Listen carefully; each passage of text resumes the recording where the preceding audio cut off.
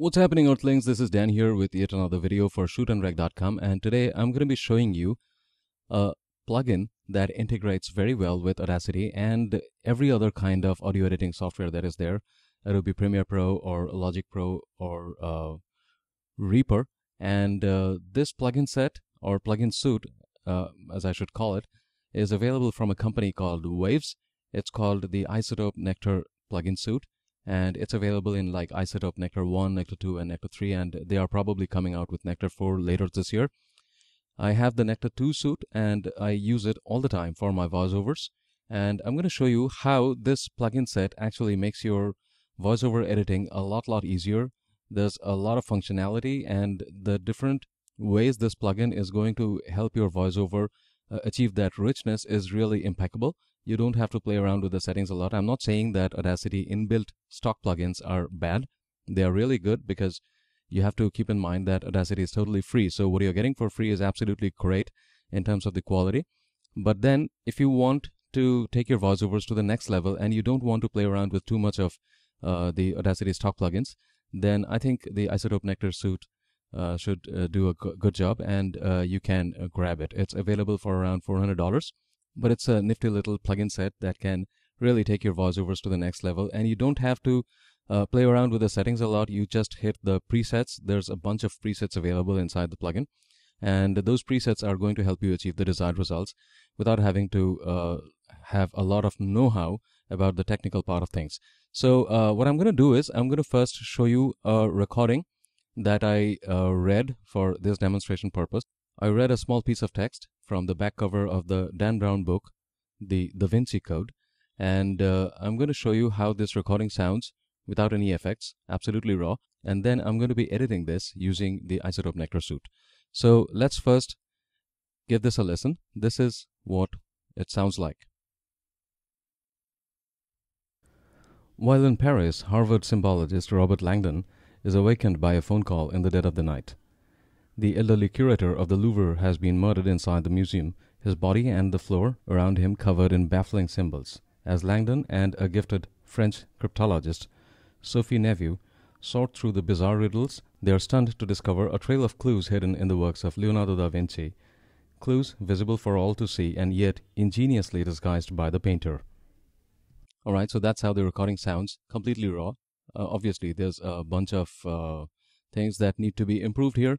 There's some background noise, and there's noise coming from the computer fan that's been recorded by the microphone, so I'm going to remove that. There are breathing noises, and this actually sounds too bass heavy to me, so I'm going to take off some of that bass and add probably a little bit of high-end clarity to it, give it more air to make it sound more crisp. So let's do that. What I'm going to do is, now please remember, this plugin is actually going to be installed inside Audacity in exactly the same way as you would with any other Audacity stock plugin. So I'm not going to get into how you can install this. If you're interested in knowing how to use this, where to buy this from, you can check out the links in the description. But here I'm actually going to show you how this can take your voiceovers to the next level. So without wasting any more time, we are going to first select this audio, and then I'm going to go to the effects menu, and from here, like, there are a bunch of different options.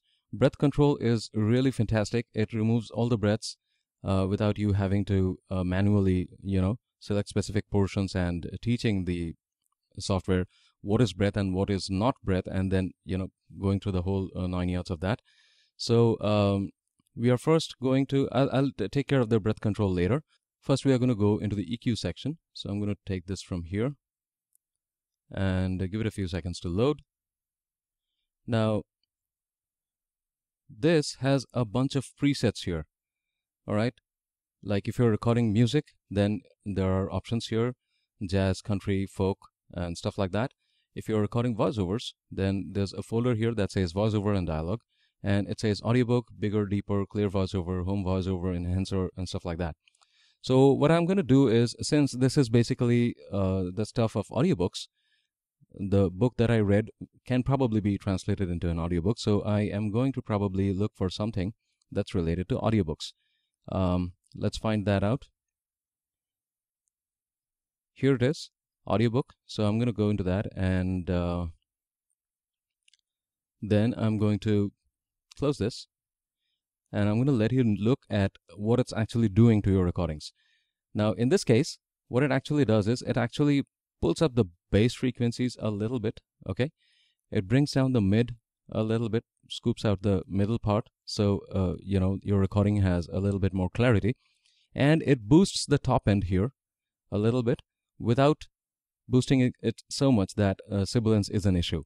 And that's why you can see that here in this section, the graph has been pulled down. But in my case, I am actually not going to be, adding more bass to my stuff.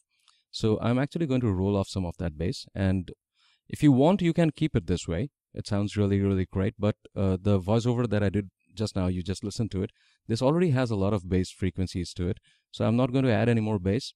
I'm probably going to roll down anything maybe below 80 hertz.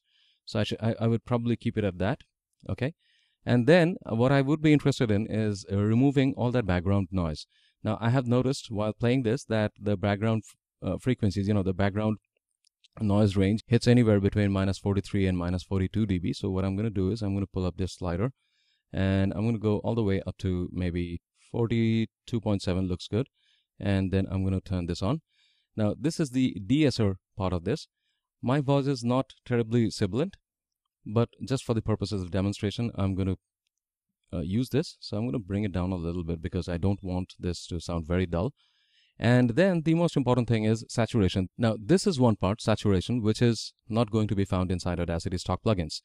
What saturation does is it actually makes your voice sound richer without adding more frequencies to it. And this is a complex process. So I'm going to keep it at whatever is there by default. And harmony, I don't need to get into that because this is more suited for singing. And then I think everything looks good. And here you can see that the compressor being used here is, this is basically double compression being used here. This is a parallel mode compression. And they have these default settings. So I'm going to leave it to that. And then I'm going to hit the apply button. Let the changes take effect and close out of this. And as you can visually see, let me stretch this out a little bit. As you can visually see that the graph already looks a lot cleaner, all right? And I'm thinking that this part here, this section here, probably has a little bit of unwanted noise. So I'm going to get rid of that. I'm probably going to silence this out. And I'll select that. I'll go to generate silence and I'll hit OK. So that's that. And let's give this a listen and let's find out how this actually sounds with the Nectar suit. While in Paris, Harvard symbologist Robert Langdon is awakened by a phone call in the dead of the night. The elderly curator of the Louvre has been murdered inside the museum, his body and the floor around him covered in baffling symbols. As Langdon and a gifted French cryptologist, Sophie Neveu, sort through the bizarre riddles, they are stunned to discover a trail of clues hidden in the works of Leonardo da Vinci. Clues visible for all to see and yet ingeniously disguised by the painter. Okay, so that really sounds awesome to me. Now, as you have noticed, I didn't have to play around with a bunch of different settings. I didn't have to go to EQ. I did not have to go pull up the noise gate, noise removal, and all those things. Everything is there inside just one single window. And you can play around with those settings. Now, since I have used the noise gate inside the iZotope Nectar suite, I probably don't need to use the breath control plugin separately. But if you want to do it that way, you can do it that way as well. I mean, if you're using the breath control plugin and you don't have a lot of background noise, you just want to remove the breathing sounds, then you can just hit the breath control plugin. Let me show you how that works. I'm not going to apply the effect here, but I'm going to show you how that works. And you pull up this thing here, and this section is actually going to, you can push up this slider or bring it down depending on how much you want your breaths to be reduced to. Now, if you want to remove your breaths completely, you can pull down this slider all the way down. It's going to be going to -infinity, and every breathing sound is going to be removed completely. But if you want to keep a little bit of that and make it sound a little bit more natural, then you can, keep it like that, maybe -47, 46, something like that. And that way your breaths are not going to be sounding very obtrusive, and they are not going to steal the show, but some of it is going to be there and it's going to sound very natural. And you hit the apply button. The moment you hit the apply button, this thing here is going to show up a graph which basically analyzes all the breathing sounds, and it's going to do all the adjustments automatically. You don't have to do anything by yourself. analyzing the frequencies and all that, which is really complicated stuff. You don't have to do any of that if you're using the breath control plugin inside Isotope Nectar Suite. So that's how this works. Since I have already used the noise gate, I'm not going to be using this. So I'm closing this out. Now I think you can probably hear the difference between the first one you listened to and the finished product. This can really make a lot of difference, and especially the saturation part. I mean, it's not over the board. It's not going to make your voice sound like it belongs to someone else. This is going to make you sound like yourself, but it's going to take your voice to a new level, give it a little bit of richness, that creamy effect, and it really sounds great. And this plugin allows you to modify your voiceovers for, all kinds of work, audiobooks, for deep voiceovers, for movie trailer voiceovers and stuff like that. So this is a really, really great plugin, and if you're interested, you can check out the links in the description. These are not affiliate links, by the way. These are by no means affiliate links. If you want, you can go and check them out, the Isotope Nectar Suite, and you can get yourself a copy and install it inside your Audacity. So that's it for now, folks. I'll see you in my next one.